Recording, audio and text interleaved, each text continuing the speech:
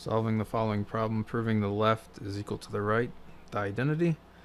So I can rewrite this as 1 over sine theta over cosine x, x, minus tangent, which is sine x over cosine x. So I can rewrite this as 1 over sine x cosine x minus sine x over cosine x. So if we get a common denominator, it's going to be 1 minus sine squared x, because on the right side here I need the sine x in addition to it with the common denominator. So this can be rewritten as cosine squared x over sine x cosine x. One of the cosines cancels off, and we're left with cosine x over sine x, which is equal to cotangent x. That's it.